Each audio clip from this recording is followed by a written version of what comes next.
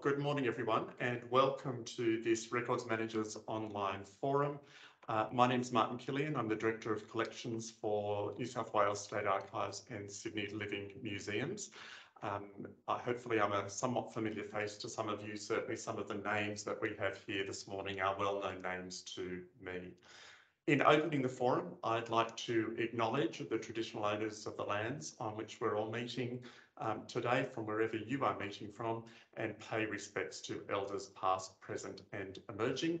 For me, it's the Darug people here at the Western Sydney Records Centre. Inevitably, just some housekeeping before we make a start. So while most people's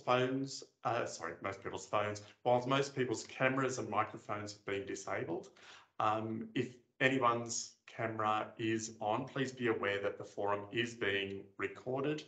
So you could see yourself in lights at any stage.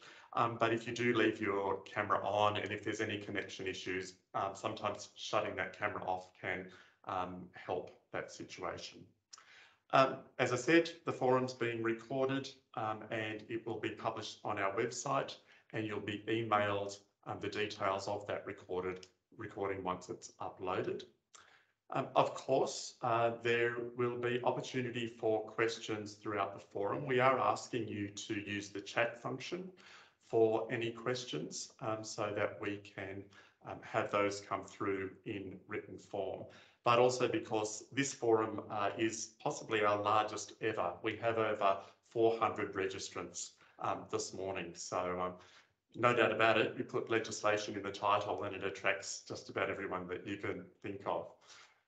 So Al, can I get you just to show the agenda slide for me? And we'll just run through that. So first of all, we're going to be talking about the establishment of State Records New South Wales and Museums of History New South Wales. And that will be a briefing by our Chief Executive, Adam Lindsay, who I'll introduce in a few moments. We're going to speak about specifically this morning the changes to the State Records Act, which a number of you already will have received some preliminary advice on through For the Record. And then we'll also do some updates of what's been happening with us here at New South Wales State Archives. I wanted to also mention a couple of people before I hand over to Adam. The first is Andrew Pickles, who many of you will be familiar with, was our Manager of Record Keeping Standards and Advice and also Collection Services. Andrew has now left us to go to education. So I would like to acknowledge his fine contribution to our record keeping policy framework implementation and the various initiatives that he drove forward through his time with us. I'm very pleased to introduce to you Mary Darwell. Mary has come on board with us for a short but great period of time as the Director of the Record Keeping Standards and Advice team. And Mary, I might get you just to say a few words about your background and so on before we get the proceedings started. Look, thanks very much, Martin, and I'm really pleased to be here today at the first major records management forum in my time with SARA SLM. Look, I'm really delighted to be here to be helping the team in this important time transitioning to become State Records New South Wales, to continue their important work and to really lean into our responsibilities and our new opportunities that are presented by the Act, which I know Adam will talk a little bit more about. Just by way of background of who I am, I'm what they call a seasoned chief executive across the public sector. So previous roles I've held is I headed up Arts New South Wales for about 7 years, and so in that time had responsibility for a range of arts and cultural matters, including relationships with the cultural institutions, which included at that time this Historic Houses Trust and the State Library. Archives were sitting in a different portfolio at that point. Most recently, I've been the CEO of the Sydney Harbour Federation Trust, which is a Commonwealth statutory authority responsible for some iconic sites on Sydney Harbour, including Cockatoo Island, which participated in Open Sydney just on the weekend. But prior to that, I'm a lawyer by training, and I've worked extensively across government in different roles, including in the Department of Premiers and Cabinet and economic and regulatory roles. And as such, I'm one of those people that is really passionate about the importance of government and on governance in how we approach our decisions, recording, supporting, and making transparent to the public the things that we do in their name as a government. So that's a bit about me, and I'm really looking forward to meeting you all over the period of time that I'm here. Terrific. Thanks very much, Mary, and thanks very much for joining us this morning. I'd now like to introduce our first presenter, Adam Lindsay. Adam is, as many of you will already know, the Chief Executive Officer of New South Wales State Archives and Records and Sydney Living Museums. Adam, for those of you who don't know, joined us at New South Wales State Archives in 2017, where he and I first met, and he began leading Sydney Living Museums from July 2019, and since that time has led both organisations. So double the amount of work, but not double the amount of pay. Adam, of course, has over 14 years' experience in senior leadership roles, both within government, in various tiers of government, and also the cultural institutions. So, Adam, I will hand over to you, and thank you in advance for making the time for this morning's forum. Thanks, Martin. Much appreciated, and welcome, Mary, and welcome everyone. It's fantastic to see these numbers and the number of registrations and attendees, well over 300 at this point. They might increase after I finish my presentation. So I'd like to acknowledge traditional owners. I'm here on Gadigal land, underneath a painting inspired by a state record, in fact, a state record in the State Archives collection by a fantastic Aboriginal artist. You have to forgive my camera. As of last week, it started moving of its own accord. So if it does start moving during this presentation and anyone is confronted or feels a little motion sickness from that, I apologise. I can't for some reason control it. But I'm going to share my screen now so that the focus won't be on me, it will be on the presentation. And as Martin said, very happy to take questions. To keep it to a ruly fashion, please do so via the chat, and I'm happy to have them called out by Irene or a member of the team, and I can answer them as we progress through this presentation. I do want to make sure I'm covering what people want to know, noting that the subsequent presenters today will go into a considerable amount more detail. But as I've also said, please feel very, very free to ask any question you like. So I'm here today to give an overview of State Records New South Wales, SRNSW, and Museums of History New South Wales, MHNSW. The first slide that I'm going to present of substance is one that many of you will have seen before, and if you haven't and are interested, we can circulate it, or it is publicly available in the white paper that's been published on both our website and also the New South Wales Parliament website that discusses the prospects and the legislative change from a policy and a legislative point of view in reasonable detail. So if you are interested and haven't seen that, please look at it. In the grey text at the top, it talks about the current legislative framework and the future legislative framework, and ultimately the State Records Act is amended, the Historic Houses Act is repealed, and the Museums of History Act is stood up. In the coloured boxes, in the blue, you have Sydney Living Museums and the Historic Houses Act, which enables that institution. All of those functions migrate with very few, if any, changes into the Museums of History Act, which enables Museums of History New South Wales. In terms of the State Records Act, the current State Records Act, which enables SARA, or the State Archives and Records Authority, we've grouped their functions into two main buckets. One is the record-keeping policy and regulation, and secondly is the custody of and access to the State Archives collection. And so they novate, they separate in terms of record-keeping policy and regulation, which remains within the State Records Act and under the purview of the new focused State Records Authority New South Wales, or SRNSW. The custody of and access to the State Archives collection moves into being facilitated by Museums of History New South Wales. And so there's a fair amount of reciprocity in both pieces of legislation. The amended State Records Act, which confers functions both on State Records New South Wales in terms of record keeping policy and regulation, and on Museums of History New South Wales in terms of custody of and access to the State Archives collection. So in layman's terms, everything up to transfer is done by State Records New South Wales, and from transfer onward, that is done by Museums of History New South Wales.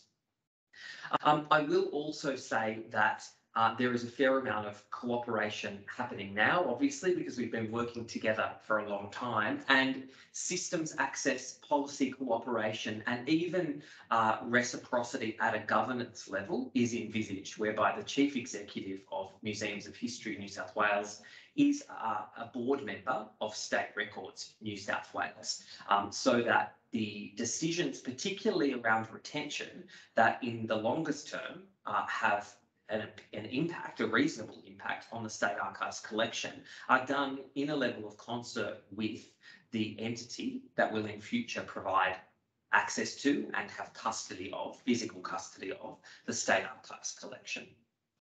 So as I said, that document and a more detailed explanation is provided in the white paper that's publicly available. And if you do have any questions, please type them into the chat. Moving on from that slide, we then talk about State Records New South Wales, a new statutory authority. And I will also later on in the presentation give an overview of Museums of History New South Wales, although I am conscious some of you might be less interested in that, but for completeness, I will go through both. State Records New South Wales, or SRNSW, is a new, separate and dedicated agency for record keeping standards, regulation, advice, education and policy. And the cooperative regulatory approach that the team has developed, and Martin gave a well-deserved shout out to Andrew Pickles, but there's also many others, long-standing and new members of that team, including Martin, who's been the director responsible for that team for some time now, who've contributed to a really, I think, step change, a maturity in cooperative regulation, guided by the board. And there's some fantastic members of the board that have helped guide that, including the Chief Executive of the IPC. And so a lot of the work done in that team is done through cooperation, standards, the giving of advice, both specific and general, specific being in response to queries that come in, flood in at times, and general being through case studies and other pointers that are sitting on the website. And education, quite a lot of information about the state of the sector is gained that helps us improve standards and policy and our advice through our education role. With all existing powers preserved, there are a number of important changes. And I think that this has been, during the consultation process that's gone for more than 3 years on these changes to the State Records Act, what's missed some stakeholders is if it's not mentioned in the white paper or if it's not mentioned as a policy position that's being changed, it stays the same.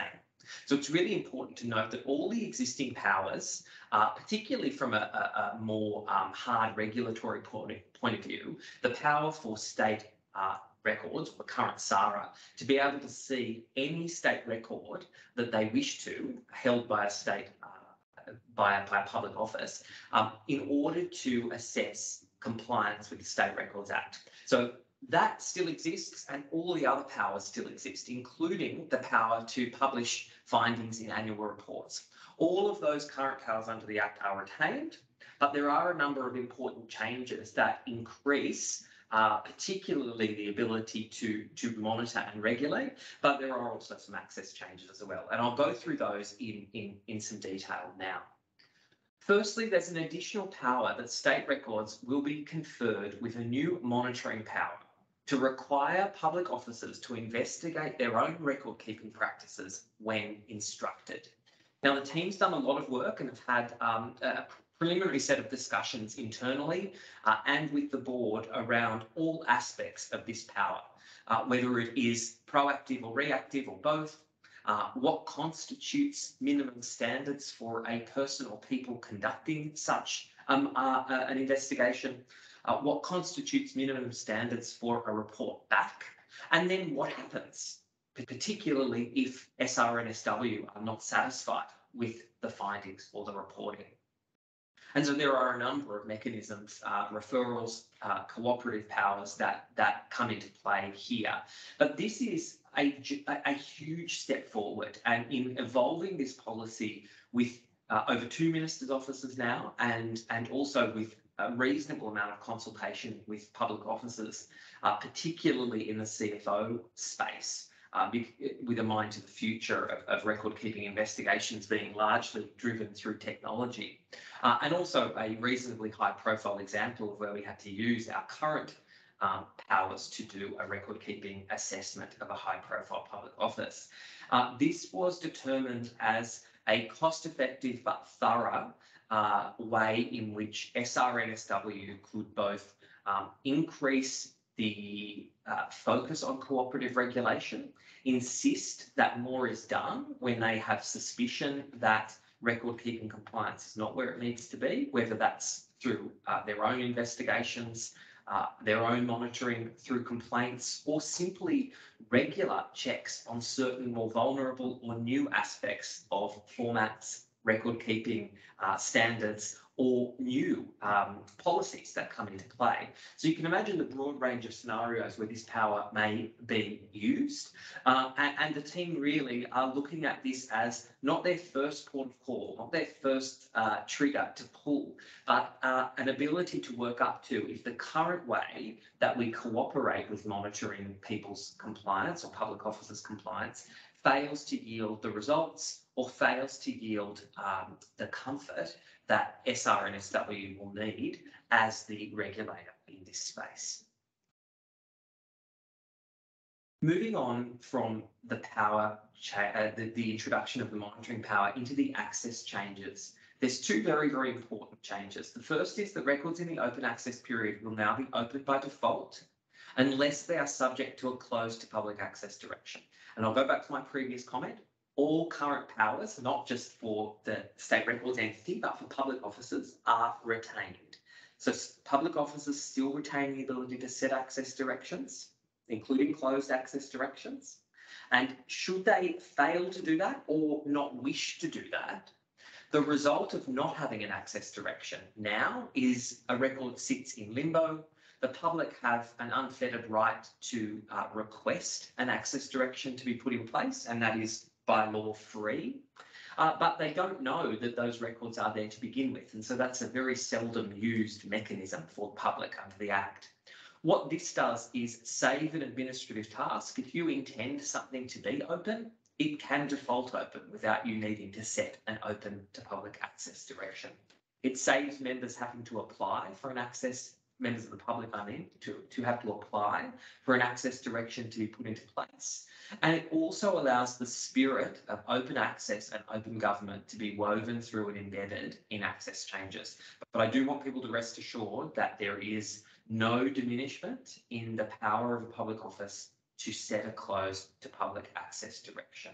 And indeed, throughout the consultation with public officers, when we talked about these access changes, it was through being informed by public officers that we have agreed that there will be a 12-month adjustment period or transitional period whereby SRNSW will work with and MHNSW, who facilitates the access, will work with public officers to make sure that people are ready over the next 12 months before this comes into play as an active part of the amended State Records Act. The second part of access change is one that's probably more familiar to most people, and it's in line with the changes that the Commonwealth and other jurisdictions have made, is reducing the standard open to public access period from 30 to 20 years. Now, people often think of cabinet papers, and that's really the most visible and where the rubber hits the road.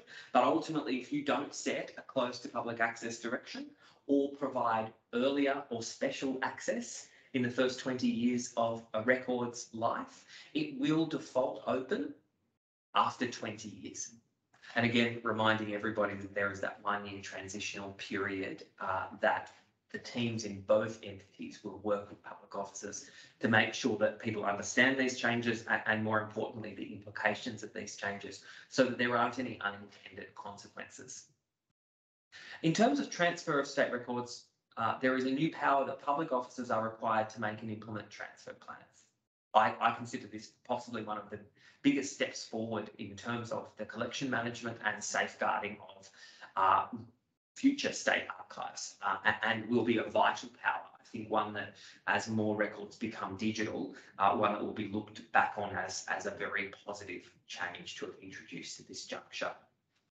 This, the purpose of this, amongst others, is to ensure that records of enduring value that are no longer in business use are identified and cared for. And it also assists in sentencing for disposal. And ultimately, once this is up and running and regularly embedded in people's business, any records that remain in the physical custody of a public office and under the control of Museums of History New South Wales, or even in the awareness of Museums of History New South Wales, can be better planned for their eventual transfer. And that's really important when we talk about bespoke databases, when we talk about material that might be forgotten if it's stored off-site.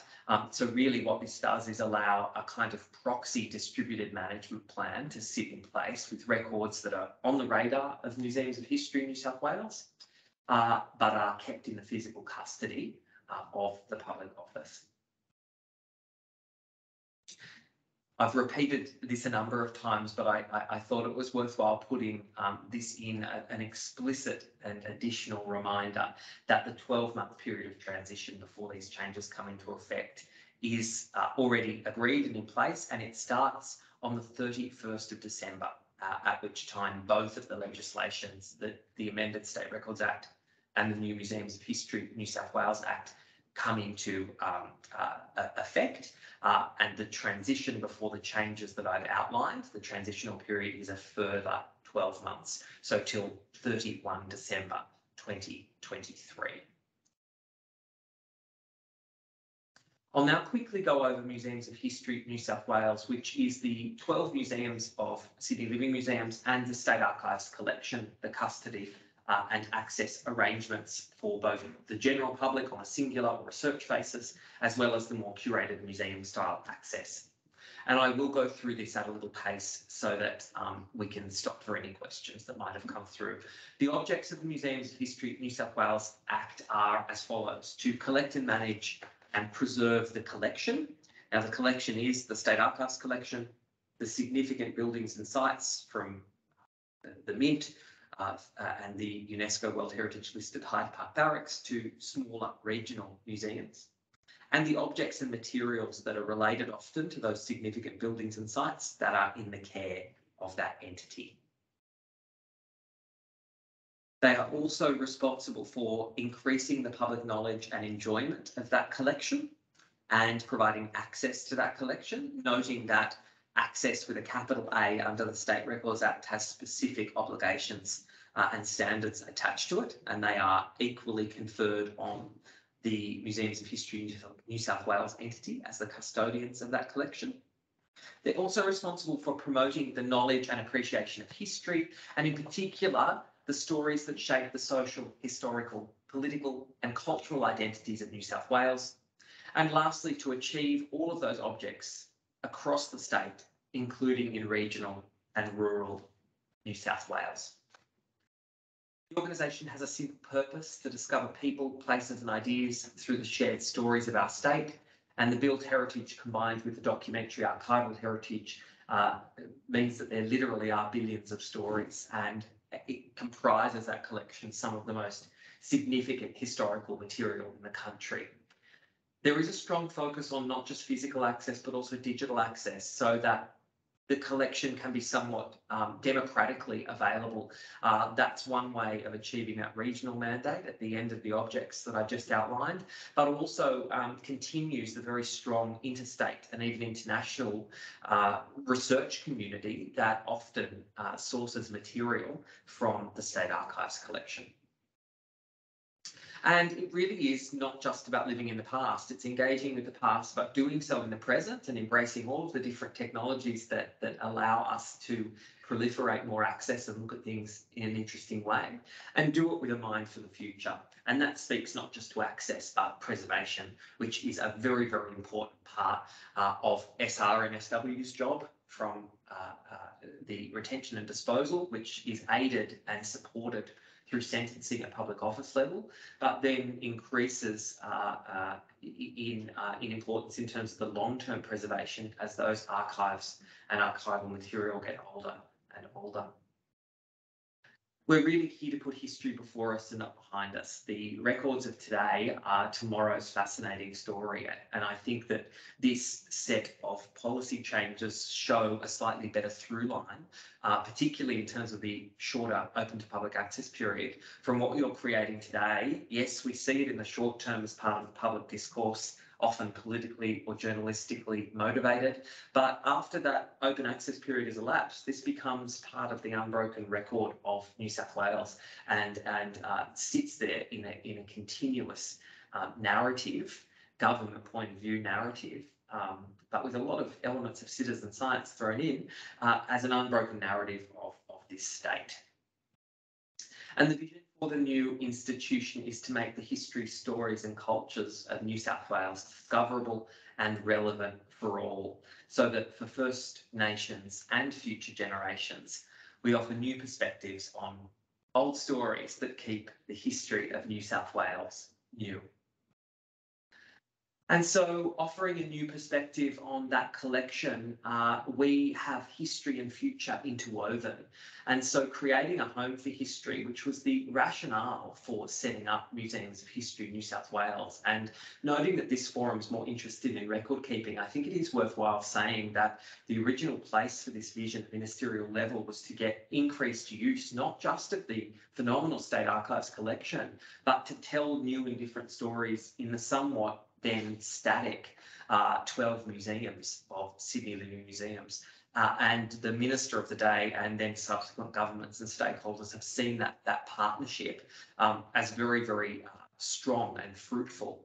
And initially it was envisaged that the regulatory part that we spoke about earlier that's now becoming SRNSW would form part of that entity. But in examining the evidence given at the Social Issues Committee's inquiry and the number of hearings and submissions that they took on this as a prospect, it was quite clear that a number of expert and general stakeholders felt that a more focused agency to support government record keeping was a safer, better and I suppose more acceptable outcome, which is why we've ended up with Museums of History focusing on collections and access and SRNSW focusing on record keeping. And so history really gathering people, not dust. And that is one of the key phrases of the Museums of History New South Wales. And I thought I'd end on a positive note. The future is exciting. Say thank you and see whether there's any questions that anybody has. Of course, chair and timing permitted. Thanks very much, Adam. I'm just checking the chat. I can see that we've had a crowd sourcing solution to hearing and audio problems from various people throughout that.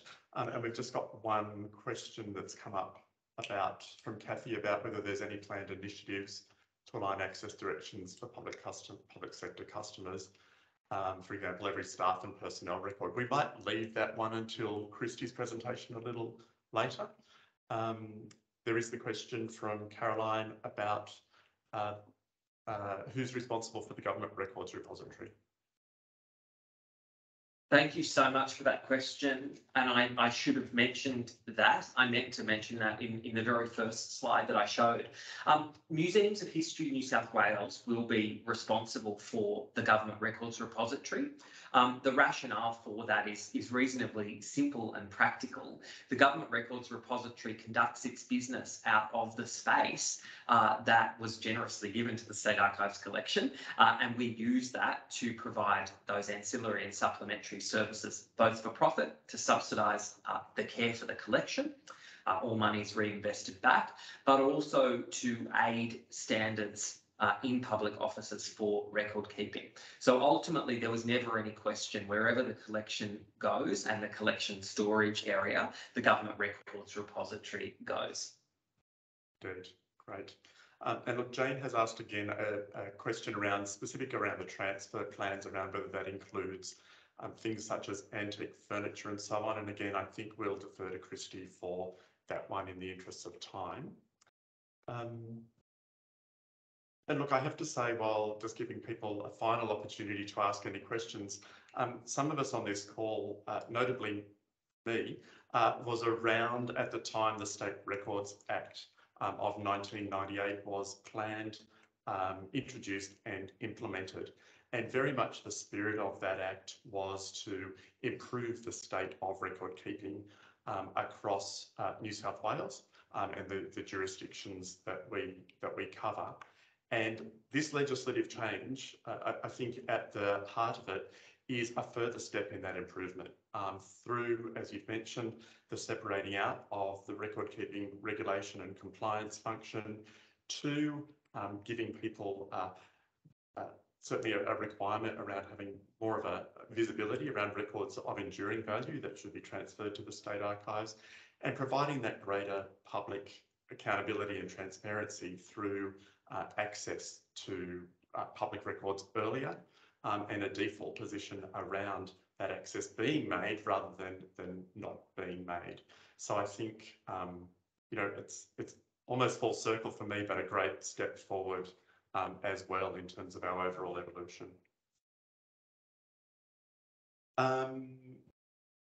Jeanette has asked about distributed management plans. So Jeanette, there are no changes to the distributed management provisions of the State Records Act, so those remain in place.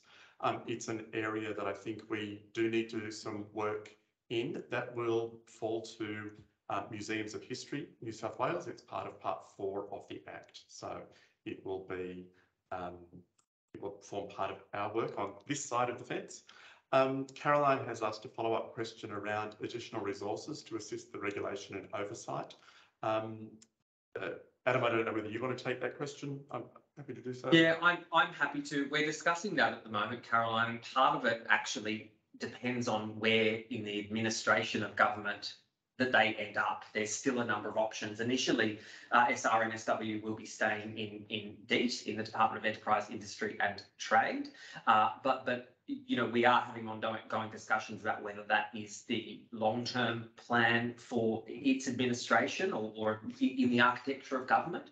So that's it's a watching brief at this stage. But Mary, I don't know whether Mary's going to share a little bit about the kind of plan that she's put together for the team, and there certainly is, you know, a need for additional funding, whether it's resources or outsourcing, or I don't know whether Mary's sort of drilled down into exactly how that's going to happen yet, but that is an ongoing discussion in short, Caroline. Mary? Yeah, I might just amplify that. A lot of the work that we've been doing with the team over the last few weeks has been looking at what it means to lean into our regulatory and educative responsibilities and which parts of government we're appropriately aligned with to be able to sort of amplify our impact. So you will see a sort of a new sort of corporate plan for State Records New South Wales emerging when we emerge from the chrysalis on the 1st of January. And as you'd expect, we would be having the sorts of conversations that you have with government about how we can make sure the promise that we've made to the community about the impact of State Records New South Wales can be implemented. And there are a number of ways that you do that. And part of the way that you do that is collaboration with agencies who have similar remits and responsibilities. So a watching brief, as Adam said. Yeah, great. Right, thanks for that question, Caroline. Great to see you online, one of the many familiar faces here today. So great to see you here. Adam, there's no further questions. I think we'll let you go, but thank you again for your time this morning. Very much appreciated to provide us with that overview, and we'll now spend time digging down into more detail of Excellent. those provisions. So thank you again. Thanks, everyone. Bye-bye.